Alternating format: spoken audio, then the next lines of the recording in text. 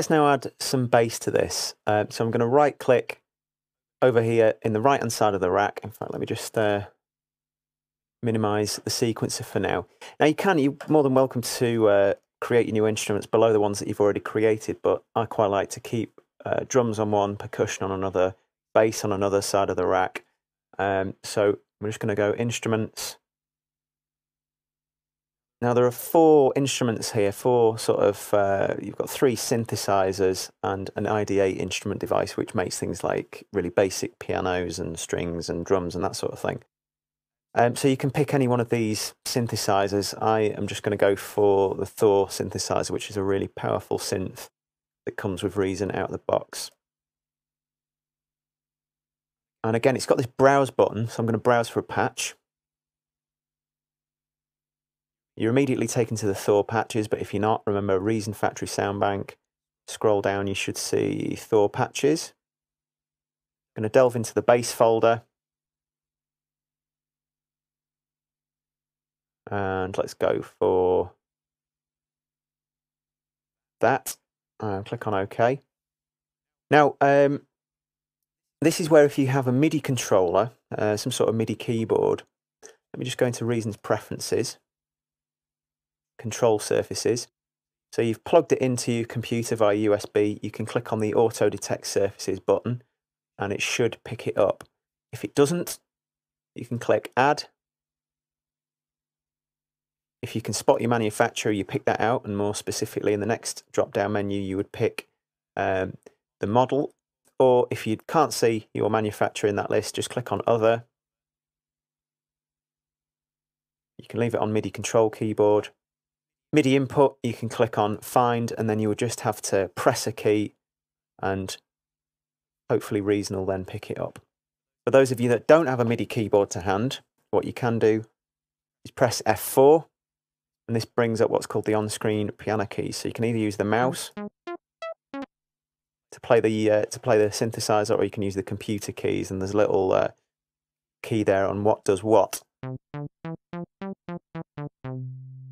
But we don't need to use this at the moment because we're going to cheat a little bit. There's a device that comes with Reason. I'm going to go Create, Other, and we're looking for this thing, Matrix Pattern Sequencer. So you need to make sure that the Thor device itself is selected. Obviously, you just click on it once with the left mouse button. You get that blue box around it to let you know that it's been highlighted. Click on Matrix Pattern Sequencer.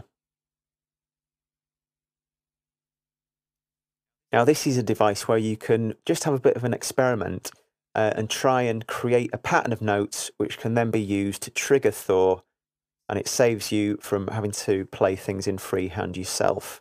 So if you're not confident yet playing the keyboard, or you're just bereft of any sort of inspiration for a bass line, it's a great device for having a mess around and seeing what you can come up with.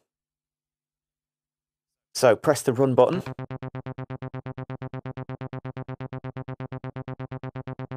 And the Matrix will start to generate you a pattern of notes.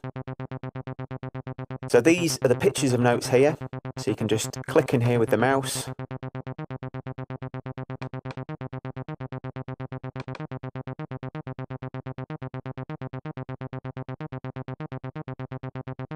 And this is the note gate underneath here, which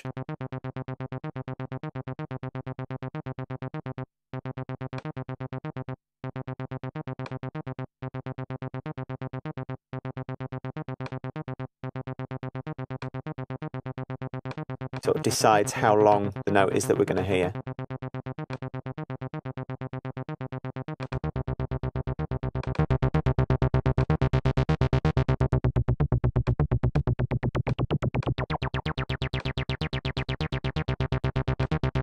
Now, a lot of the patches that come with Thor will have a couple of controls here that you can play around with to change the timbre of the sound. And there's a couple of buttons as well. This one, as you can hear, sub-oscillator, that makes it a bit more beefy, and that just makes it a bit more punchy.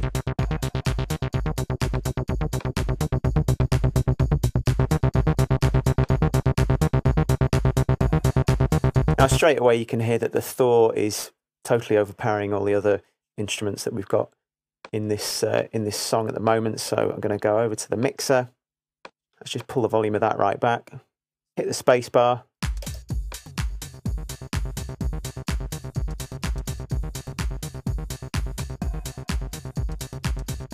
And that's a little bit better.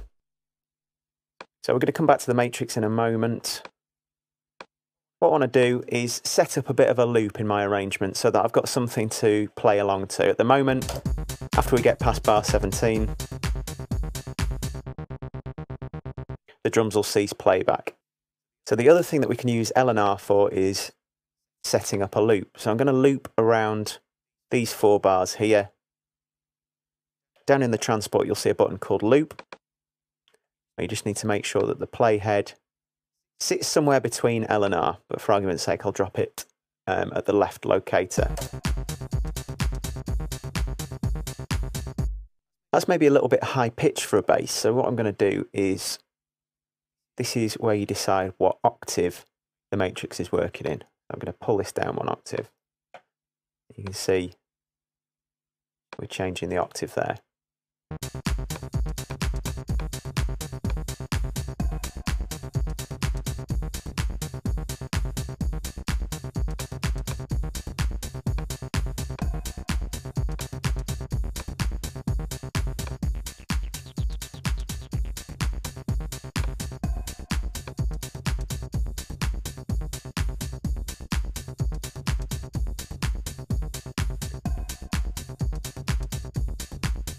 The other thing that you can do with the matrix is change the resolution. So at the moment, each of those notes is a 16th.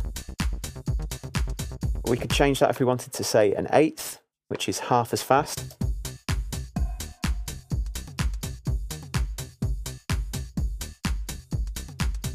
That's maybe a little bit less hectic, so I'm quite happy with that.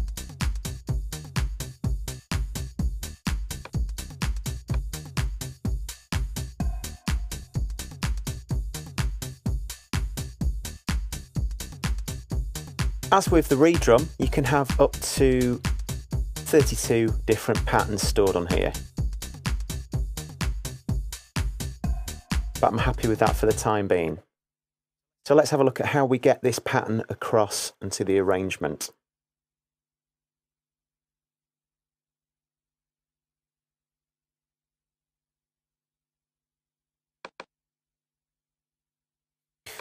What we need to do is we need to make sure that the Thor track is selected rather than the matrix track.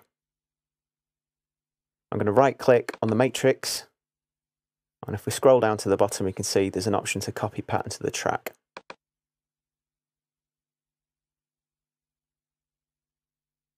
Now we can actually get rid of the matrix now because it's fulfilled its purpose. It's generated us a pattern of MIDI notes that we're using to trigger that Thor instrument. So I'm actually literally going to select the matrix, press backspace, it prompts me, it asks me if I want to delete the device. I'm going to delete it, and what we're left with is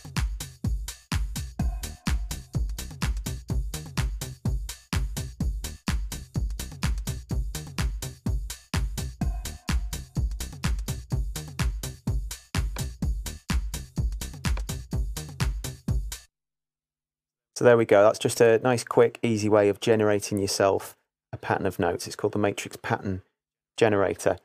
As with the Dr. Octarex, there's a further section to this Thor. I'm going to press this button, Show Programmer.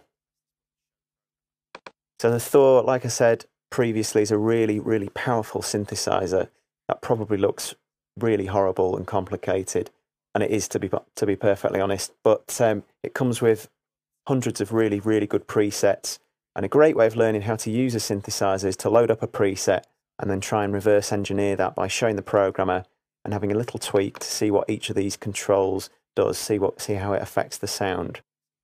So that's our bass line done. Let's now add some sort of lead line to this.